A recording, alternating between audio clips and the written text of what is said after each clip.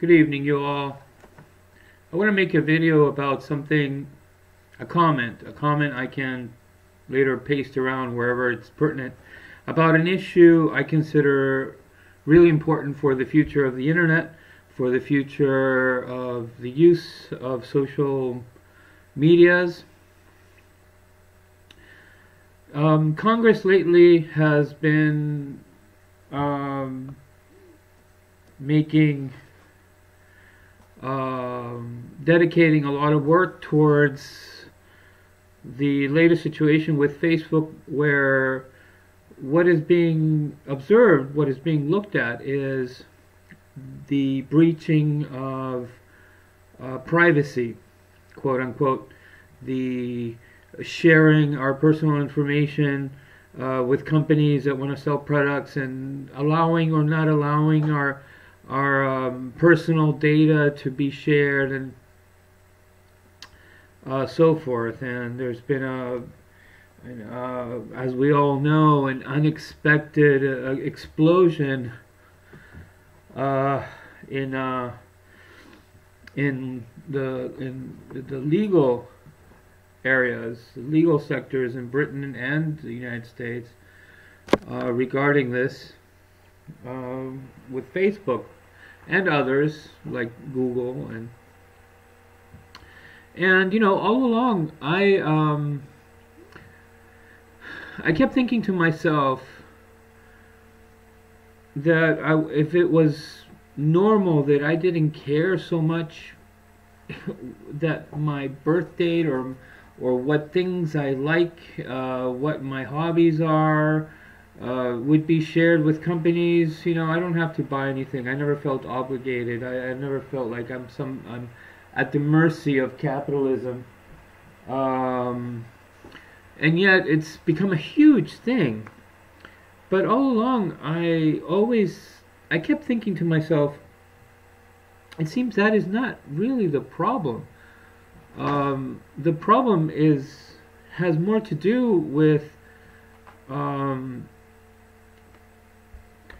censoring your participation, controlling your use of social networks. I believe that is what free speech is all about, and I never understood why they made it, why something to do with such an advent, such an amazing discovery as the internet for the globalized communication among all peoples and all countries, did not cause the most important matter to be our freedom of speech, our being able to, I mean, there has been a little bit of talk about you know, the danger of terrorism infiltrating, being the social networks being used for political terroristic reasons, and I guess that is in the right direction. And yet we seem to have avoided the part that would speak about people's right to not be censored in having diverging views or opposite views to trends that are popular, politically popular trends that are carrying the nation. And sometimes, you know, people say things that are, for example, now if you said anything to support Trump, everybody would probably feel justified in coming over to your house and taping your mouth shut, because it's popular now to bash the president. So I believe the freedom of speech is important and has always been revered for the importance of this issue always standing its ground, and people being able to, regardless of what the popular movement or what people like or don't like hearing, we can all speak our mind and say the truth about things as we feel them. And I feel that this is sadly being completely skirted around, not talked about, not dealt with, or perhaps poorly understood. Perhaps we don't really see how much power social networks actually have in controlling and dominating behind the scenes, unchecked. Anything that would become an agenda or a criteria for censorship or curtailing free speech. It seems that they have an immense power behind those glass buildings to affect what people hear and stop from certain things from becoming diffused. And this has not been important enough in our country and in Congress. Instead, what seemed to matter a lot to us is that what company would become richer than another company based on the information that they steal from us. I think that has more to do with the bothersomeness, the nuisance of, yes, manipulating, controlling your activity, your freedom, your comfort in the use of the internet by invading your computer, your laptop, flooding your screens, your sites with a trickery to get you to use a certain operating, well, whatever Microsoft is. I don't know what it is. It's not a operating system. It's whatever it is.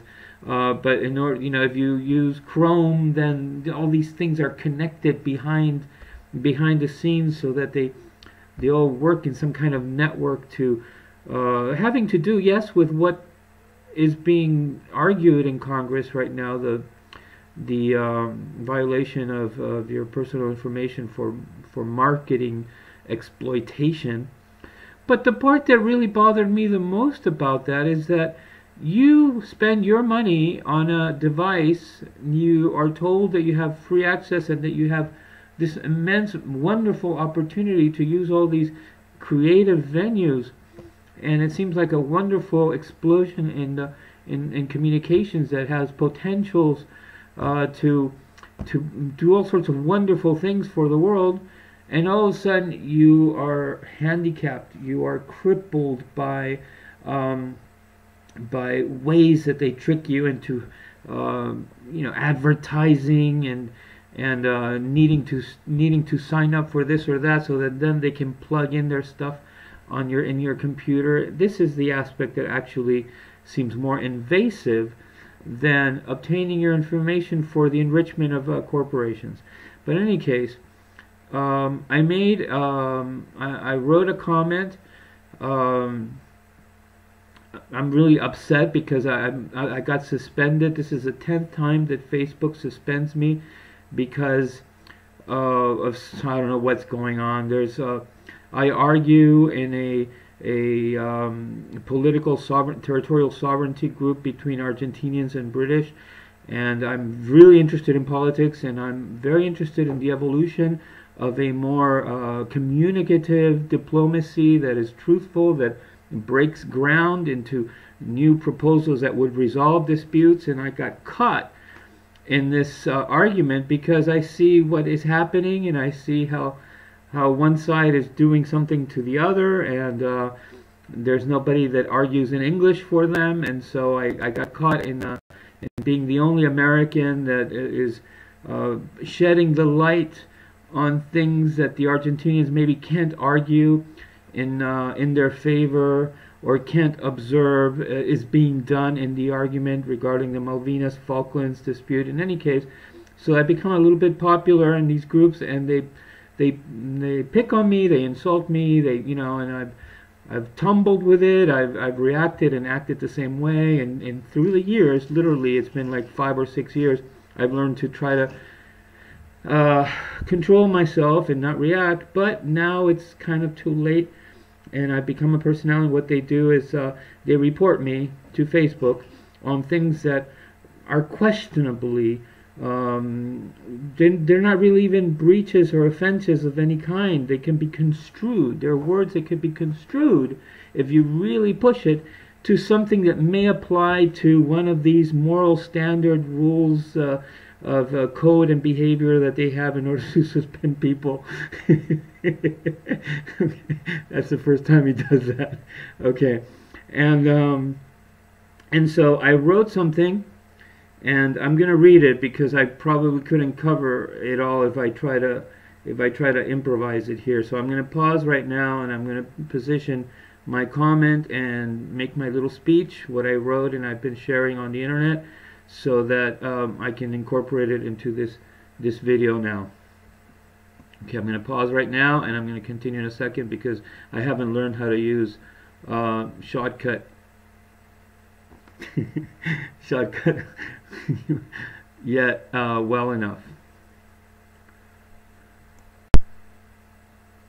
Okay, here we go. Let me make sure that it's, yeah, okay. I wrote this for a guy named Vincent that has a video in which, a channel actually, in which he talks about discrimination happening in Facebook or on the internet and social networks regarding, you know, the more well-known problems or more talked about problems against discrimination against women, against people of different races or what have you, homosexuality. And so he was talking about how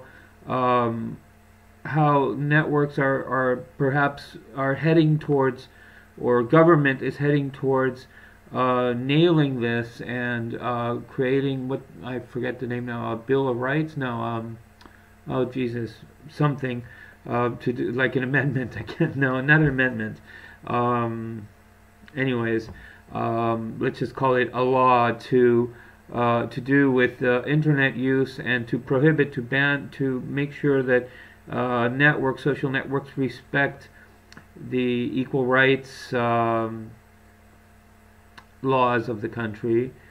And you know, I started thinking, well, you know, that is politically, that has always been politically incorrect. In other words, they have always politically tried to not do that before, if it will, or what's going on that this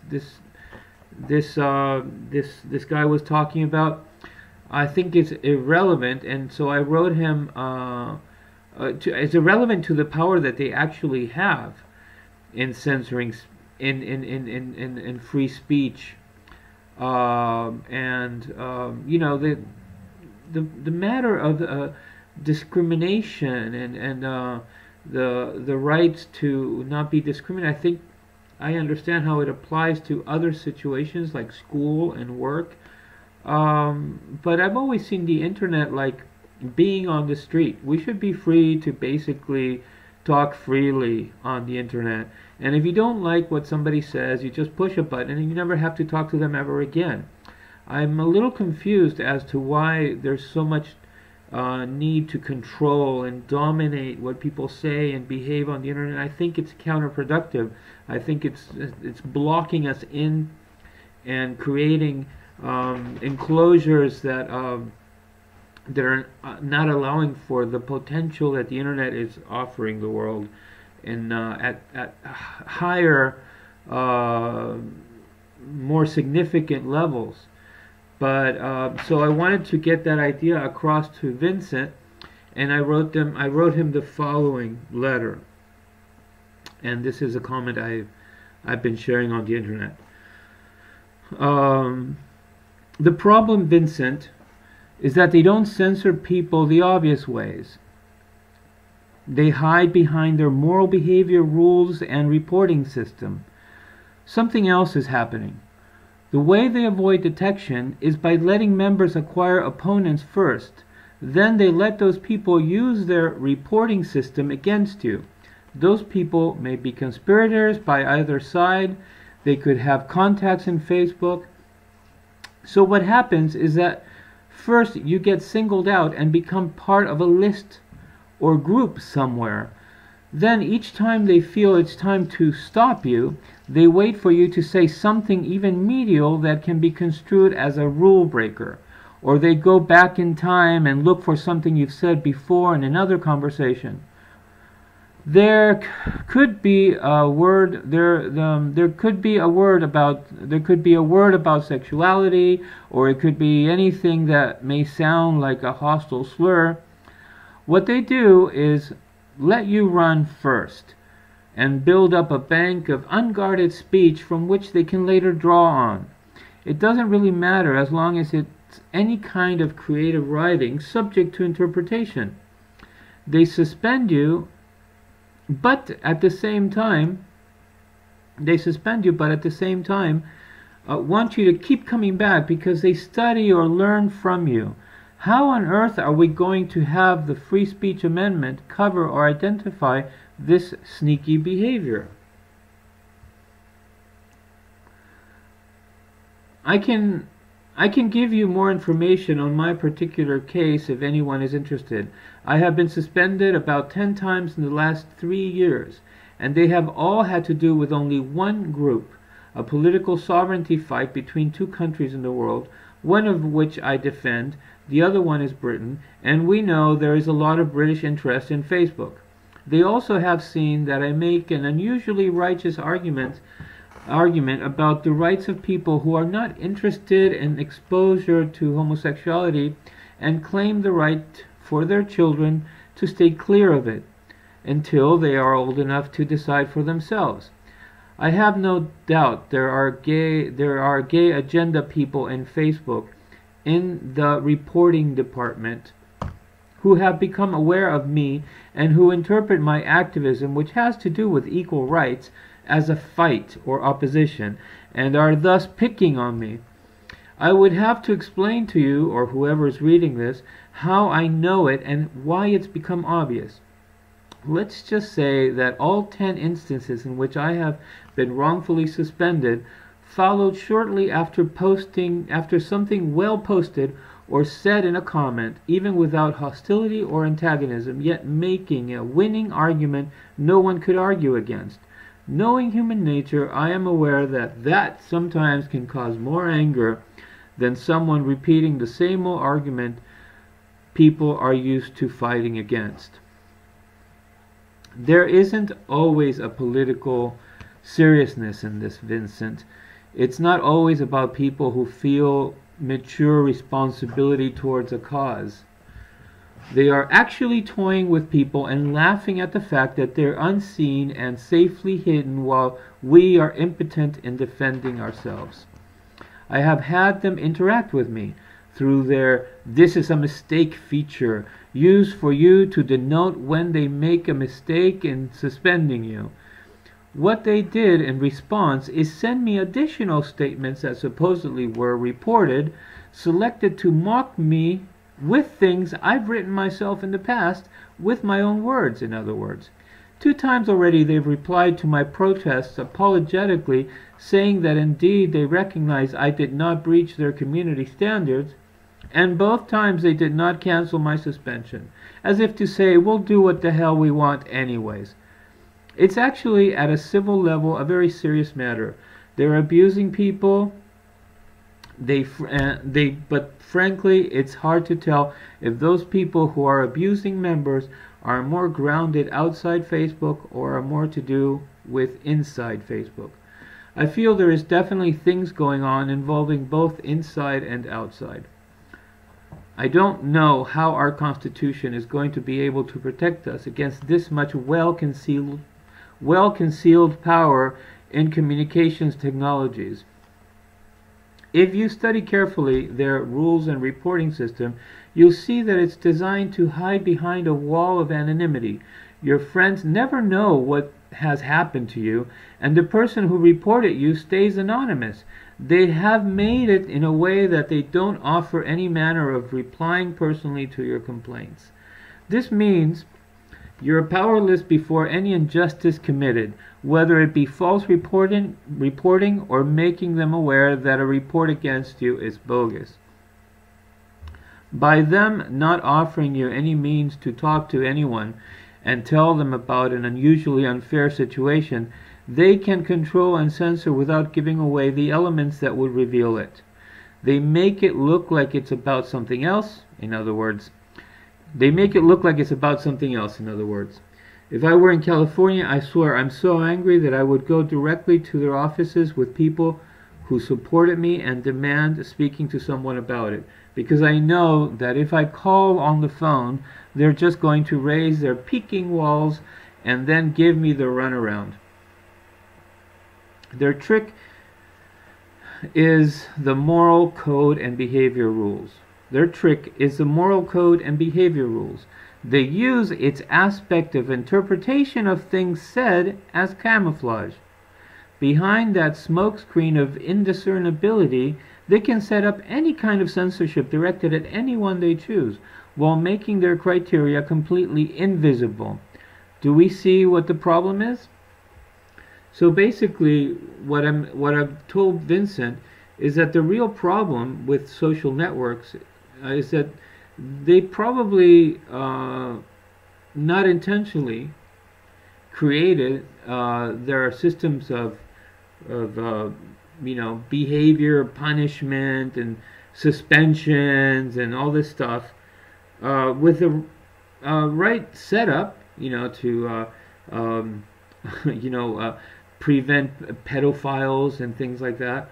And this kind of thinking. But I think that soon after they realized that through this shield, this power that they have on letting you or not letting you comment, or suspending you, or simply censoring you for supposed good, socially righteous reasons, they can also control the activities that go on in groups. And so when groups appeared that have to do with politics, with arguments, intellectual level of dissertations on a different take, analysis on things that reveal a truth, or reveal a way of reasoning about something that educates people on the truthfulness of a situation, and it starts becoming sort of hot that way. I think that there probably are people who see what's going on, who see that people are, for example, about to specify directly what part of government is involved with, let's say, an alliance with what part of Saudi Arabia, and this is the reason why Yemen is still receiving. We're saying things, but they're always said generally. But when people hear things very simply and simply dispelling of the confusion or the sort of non-specific explanation of things, they get excited and they want to follow on that truth. They want things to change. And so I believe that what's happening is that there are people who are controlling and seeing what happens in the more serious groups, the more serious interactions in places like Facebook, and they've taken to themselves to interfere. They've taken sides themselves. For example, I believe that homosexuality is just a part of human sexuality, and but it occurs to the species for a reason that we have not become very good at understanding, and we have adopted ways of thinking about it that have resulted and ended in a belief that would say children need to learn to like or accept homosexuality. And this proposes a confrontation by people who perhaps know better or understand it differently, understand sexuality as something that is not a given, a God-given, unchangeable destiny that happens to you before birth, or that you're fated to have, but something that actually develops, and what we learn from society, how we're raised, how our parents treat us, what our culture and society believes and has our parents treat us by, has a lot to do with the ideas that we will develop as children, and how we will feel about, and what reactions, what education we get from society and from our parents in response to our intuitive misgivings. And there is a science of a sexuality that would say there is a sort of a built-in wired misgiving, or an intuitive aversion towards homosexuality that is in everybody's brain, that we have always perhaps not thought much of and just figured it was normal. But in this movement, this Western movement in sexuality in these past 40 years, towards the acceptance of homosexuality, we have taken a lot of things that, instead of getting developed or understood better a certain way, we have created different explanations, or we have dismissed them in different ways. In any case, this presents a situation that would be protected by the equal right of somebody feeling that they have misgivings, they have aversions, and they rather their children, because they understand it's a sensitive issue during development. They don't necessarily want their children to get the message that it's just an option like anything else. Like, they could be gay or they could not be gay, it doesn't really matter. They don't want that message to be taught to their children.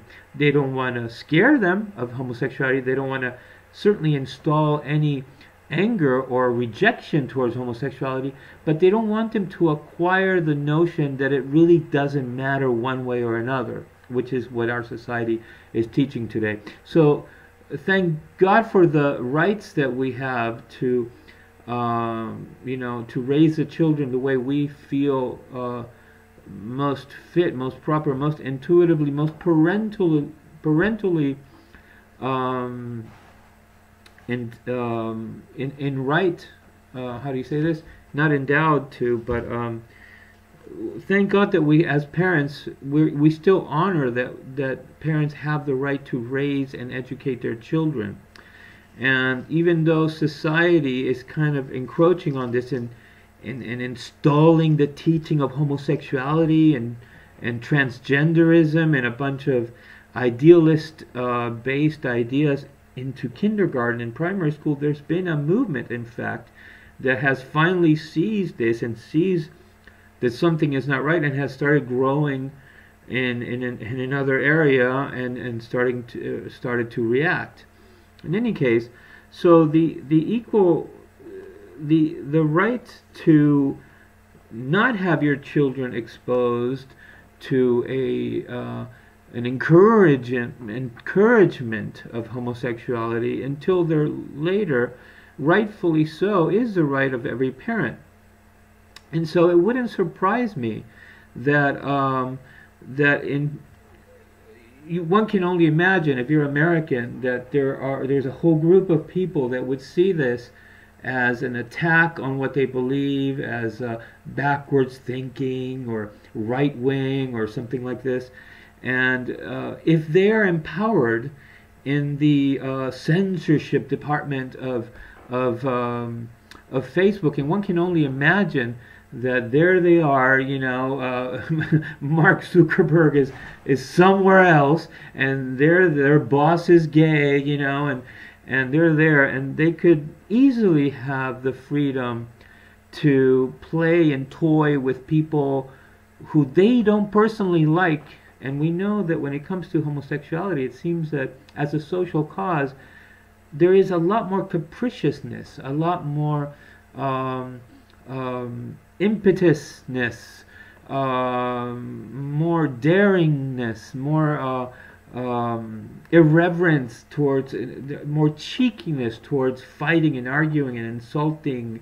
And if often you see that when when people from the gay movement have to confront a person that says, "Hey, I'm not happy with it, or I don't like it, or I tried it and it didn't make me happy, or I don't believe it. I don't think a child should be exposed to it." They don't just say, "Oh well, why should I care? They're not my children, or my brother is not exposed to them."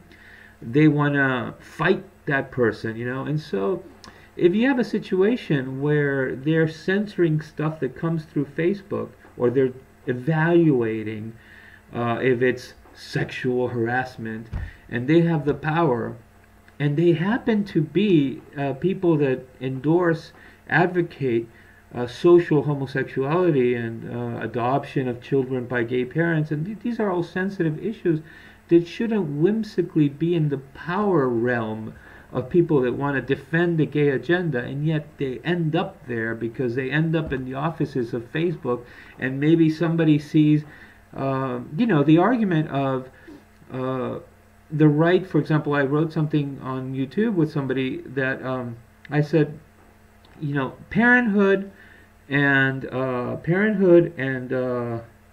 matrimony, gay marriage and parenthood are separate things when it comes to children. We should be able to marry. If you want to create a marriage for the same gender, sure, dolphins stay paired for life. We, regardless of whether you believe that we socially perhaps should try to have as least homosexuality as possible, because that would mean that somehow we are healthier as a species, which could be a natural science discourse, or whether you think we're past that. We should have the freedom to actually make the best of that kind of life if we want to give ourselves that. Whatever argument you have, you can separate that, and we should separate it, I believe, from the argument or the area of raising our children, who, when they're toddlers, are looking at the genders. They look at their own gender, they look at mom, they look at dad, they look at how mom gets along with other women, they look at how dad gets along with other men. And so there is a whole different human science that has to do with child development of self, that is completely separate to marriage. And so I made this point in a YouTube video that I was watching earlier, that I was commenting on earlier, and somebody gave me the standard defense, and I can see just how impactful the ideas that people have been educated by these last 30 years are, because you can see entire generations that believe and see things a certain way. So I try to give my comments in a way that are as least confrontational as possible, maybe can open up the minds of people who really want to capriciously adhere to some ideas that have been installed over the last 30-40 years. But when you say something in Facebook and somebody reports it as sexual harassment, or they put it in the category, they put the report in the category of sexuality, and then it reaches to people that review it, the reality is that very likely they're in Northern California. Very likely there are people there who are staunch advocates of, or they're straight, even if all of them are straight.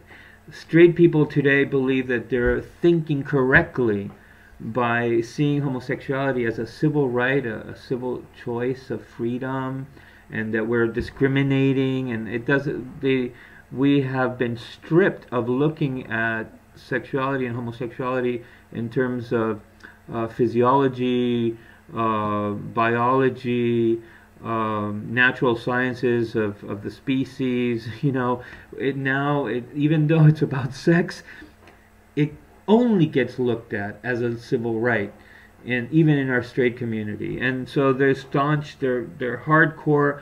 They think they're righteous, and they're doing something wonderful and protecting people who want to live homosexually. So they don't really, they might as well be gay, because they react almost the same way. Maybe they don't have as much spitefulness or resentment in their reaction, and they feel more noble about their defending the gay community.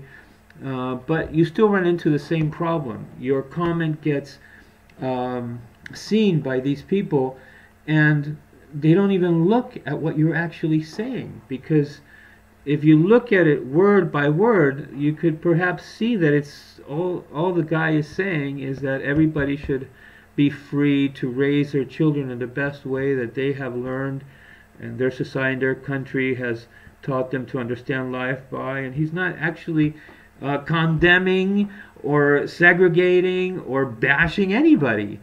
They don't see the absence of that, and they have to stand for gay rights, because that's what we all do in America now. You know, as soon as we hear the word gay, we have to take out our you know, our leadership baton, and you know, people always want the easy victory. You know, that's really what it's about. But I don't want to get into that. People always want, that's an easy one to support. You know, and it makes me feel great. You know, it makes me feel like I'm on the winning side, and I can make a real good argument to support that. And you know, I don't have to spend too much energy and dedication to understand the things that are challenging or difficult to confront, and because people don't want to think about it. Anyways, it's too difficult to face actually that's what's happening. The reality of why homosexuality increases in a society has to do with so many things that are about how we connect humanly. Do we touch do we touch one another as families, as friends? Are we able to be intimately exposed and vulnerable? Are we contained? Are we loved?